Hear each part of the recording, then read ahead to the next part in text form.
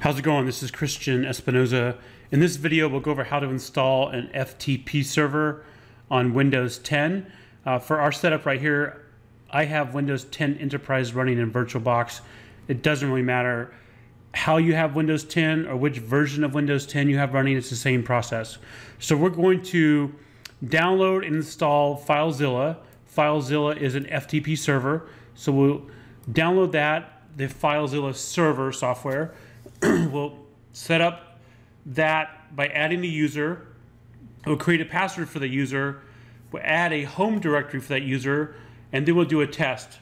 So we'll install the software, add the user. So the idea is once we install it, we can test it by logging on to the FTP server with that user's password, and we should be dropped into the user's home directory.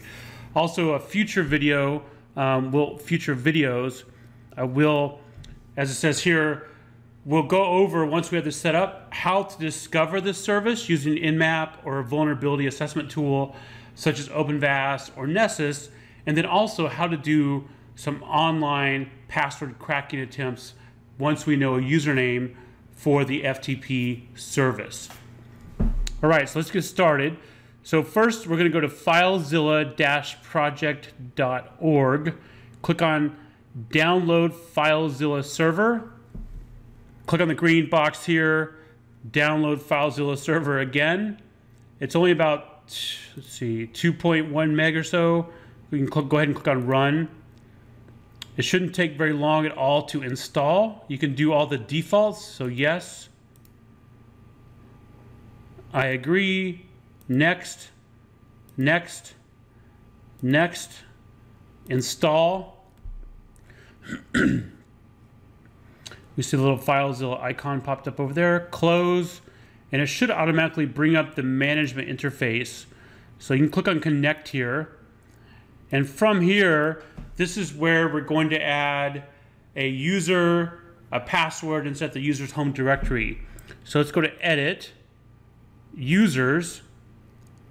Let's go to shared folders first, and we're going to add a shared folder after we add the user. We don't have a shared folder set up on the system though, so I'm going to go to File Explorer, and the user we're going to add is Iceman. So I'm going to create a folder for Iceman right here on the C drive. We'll call it naturally Top Gun. So the idea is when Iceman FTPs the server, Iceman will be dropped into the Top Gun folder. And we'll create a file here as well real quick, just a text document, how to take out Maverick.txt. All right, so now I'm going to add a user. So add Iceman. We do not need to put Iceman in a group. That's okay. I'm going to add the folder we just selected, we just created, the Top Gun folder.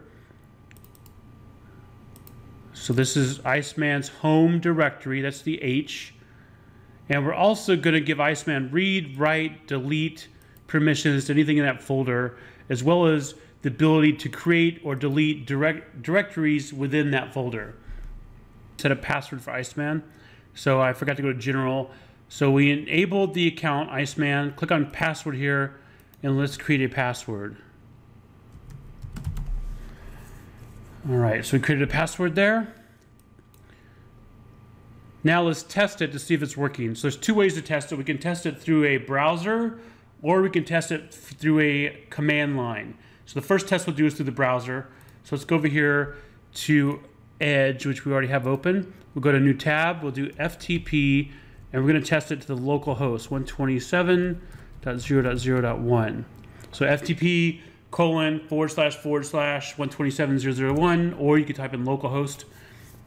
And it looks like it didn't work here. So we got a message here though. So it tried to log on anonymously. So we know that the server's working, and that's the other cool thing about Filezilla. It gives you some pretty good login details here. So the browser, Edge, tried to log on with anonymous and a password. So that didn't work because we didn't allow anonymous logins. We only allowed Iceman to log in with a password. So let's go to the command prompt, so CMD, and let's try FTP space 127.0.0.1.